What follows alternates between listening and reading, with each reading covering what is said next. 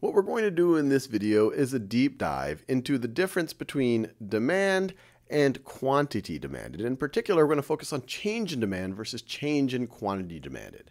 And so just as context, I have price versus quantity here for brand X of cars in a certain market. And you see the demand curve for brand X of cars. And we see that it follows the classic law of demand. At a high price, there is a low quantity demanded. And so this is already trying to draw the distinction. A quantity demanded, so I'll call this QD1, is associated with a particular point on the demand curve. It's not the whole curve itself. When people talk about demand, they're talking about the whole curve. But just following on what I just said, following the law of demand, at a low price, this is associated with, if we go to the demand curve, a high quantity demanded 2.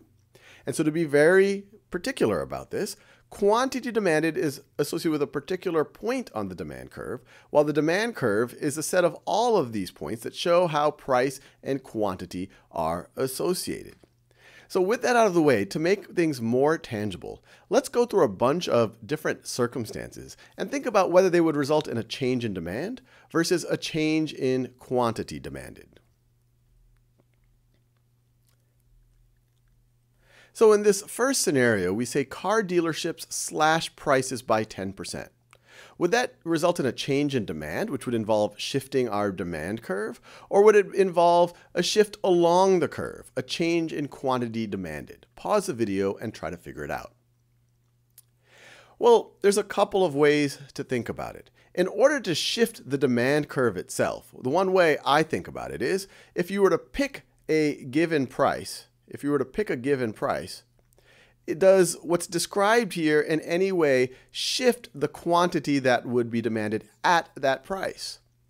Well, no, this is not shifting how much consumers would want to buy at that price. This is shifting the price itself. So this is going to be a shift along the demand curve.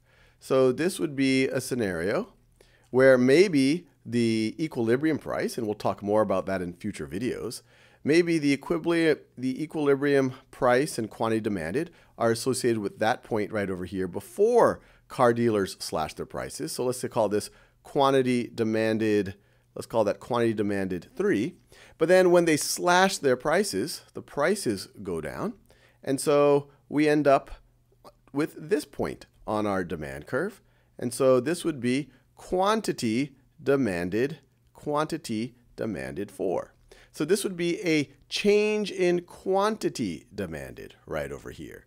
So change, I'll do delta for change in quantity demanded. And in this case, the quantity demanded would go up. What about the price of gasoline increases? Pause this video. Think about what would happen. Would that change the quantity demanded for the cars, or would it shift the entire demand curve? Well, I'll do the same exercise. Pick a given price. Let's say we're at this price right over here, and this is the current quantity demanded.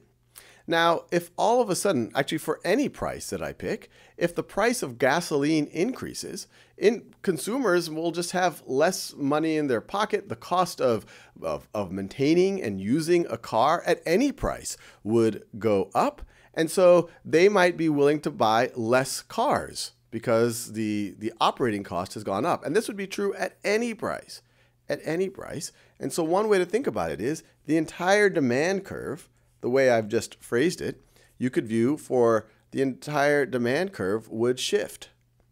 So if we call this D1 here, now this would be D2. So here we would say change in demand, and in this case, our change in demand, it would shift. It would go down. You could view it as shifting to the left. Actually, let me write that as shifting to the left, because that's what it looks like on this graph. Let's do this third example. Prices of public transportation goes down. What would happen? Is this a change in quantity demanded, or would it be a shift in the demand curve? Well, once again, for any for any given price that we are talking about, whether we're talking about here or whether we're talking about here, the substitute, or one of the substitutes, which is public transportation, is now looking more favorable. So you can imagine people at a given price will just not demand, the market will just not demand as much of a quantity.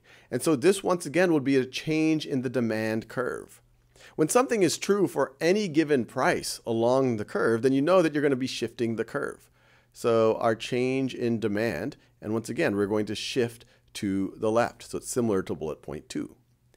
Now let's see. Here we say the state lowers vehicle registration fees. Pause this video and think about that. Well, once again, regardless of where we might be sitting along the demand curve now, if registration fees has gone down, now the total cost of ownership of a car has gone down, and so for any given price, people might be able to demand a little bit more car. And so here we would have a shift of the demand curve to the right. Shift of the demand curve to the right. We could call this D3 right over here. So we have a change in the entire demand curve, not just quantity demanded, and we are going to the right.